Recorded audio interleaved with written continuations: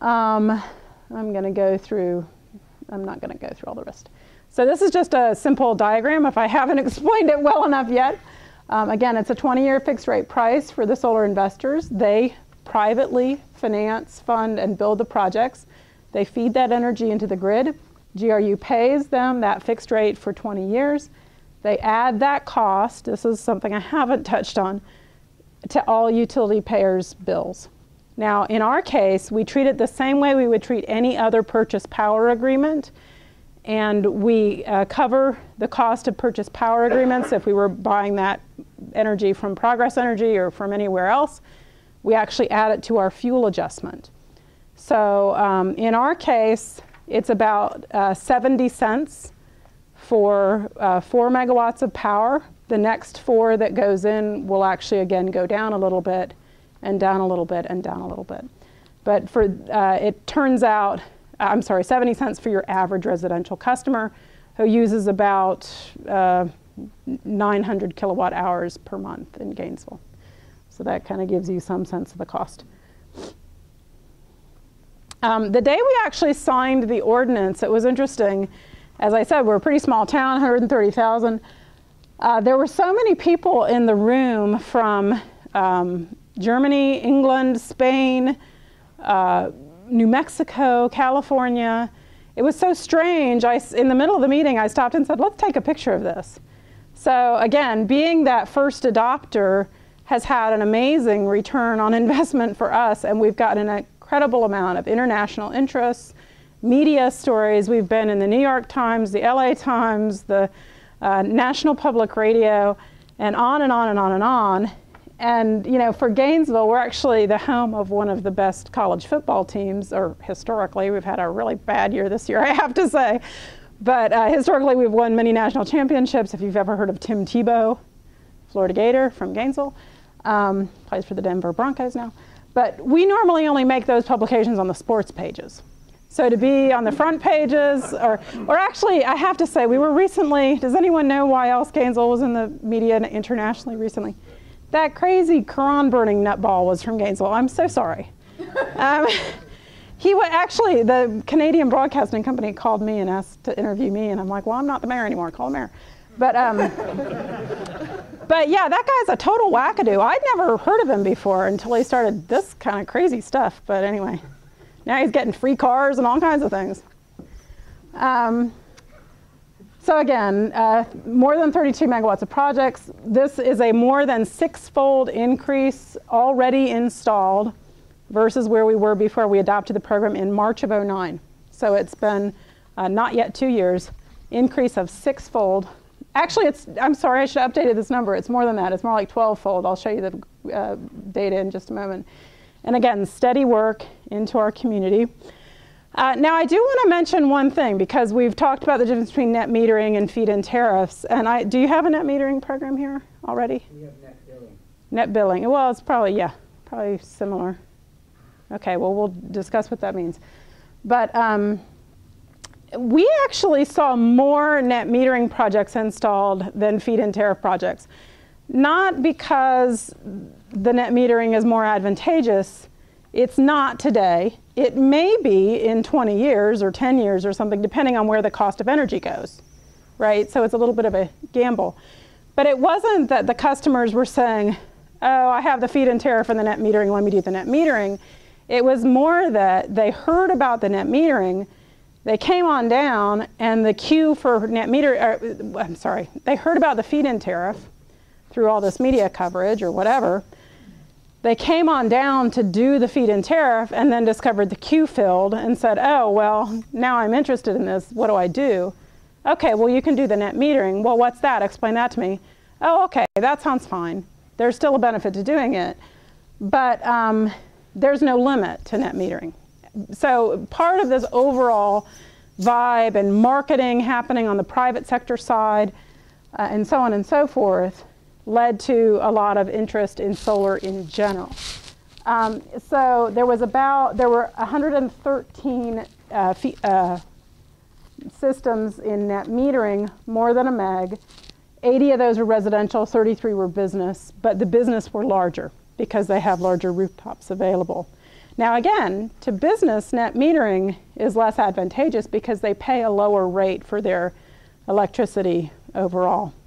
And I'm not going to go through this in any detail, but you can see the rate classes are such that residential rate is 12.5 cents. The general service non-demand is 14 cents. The general service demand, these are the ones with the biggest rooftops, pay 9.5 cents or so for their electricity. And so those with the biggest opportunity to do solar have a lower incentive under net metering. I'm not going to go through this either. I'm going to try to get to the questions. Okay, so I do want to talk a little bit about the rates because you do see very widely variable rates. But again, you have to sort of understand what else is going on in terms of the comparison to the underlying utility rates and whether there are incentives or whatever.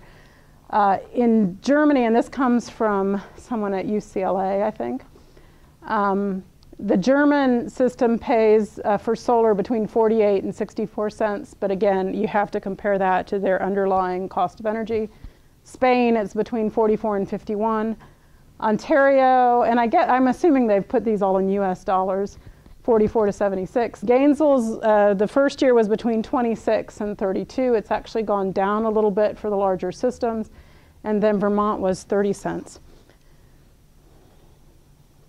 And actually, I'm going to go through some of this. The important information on this slide is that, again, it's based on the cost of building the system plus a small rate of return. For us, we came up with about between 4 and 5% rate of return.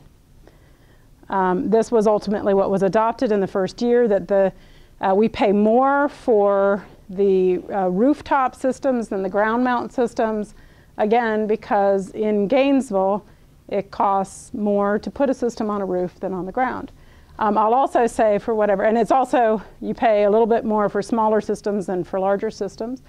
I do want to mention, for whatever it might be worth, that we also have something of a bias to put the systems on the roof because we feel like the ground has other alternatives for what you might be doing with it. So, and this was just in the first, this actually is a little bit out of date, but this was like for the first year, $5 million was spent on actual installation.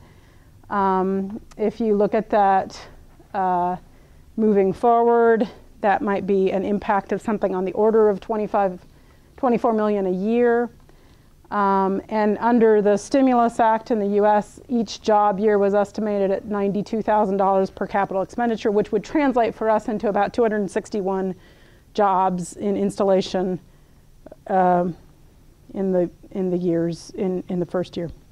So here's the current data, I think. Prior to adopting the feed-in tariff, we had between 1980 and 2008, 302 kilowatts of solar PV installed. In the first 16 months of the feed-in tariff, we had 2.8 megawatts. So you can see the dramatic increase. And we actually, this has all been updated, but we had 3.2 megawatts under construction. This is November's numbers. Again, these numbers are now slightly out of date, but you can see just graphically, dramatically. This is sort of where the, I'm sorry, those dates are wrong. I wonder how that happened. But this is about 08. That's so strange. I wonder how that happened. This was when the retail net metering was adopted, and then this is essentially when the feed-in tariff was adopted. So you can see how the installed solar really substantially increased. Okay, this is current data. Sorry about that.